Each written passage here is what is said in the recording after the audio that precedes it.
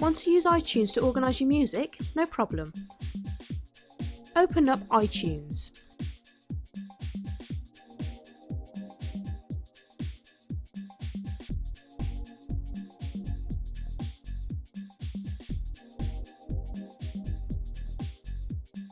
You must first connect your nanoLite MP3 player to your Mac using the USB cable provided.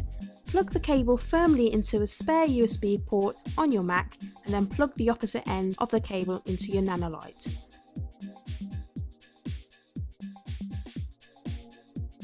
Within a few seconds, a nanoLite icon will appear on your desktop. Open up a nanoLite window in Finder. Select the files you want to copy, then, holding down your mouse button, simply drag and drop them into the nanoLite window.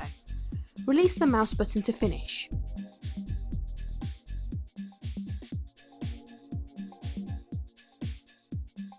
Your MP3 files will then be copied to your nanoLite.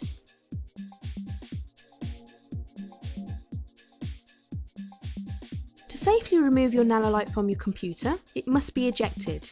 If you don't safely remove it, the nanoLite may suffer data loss.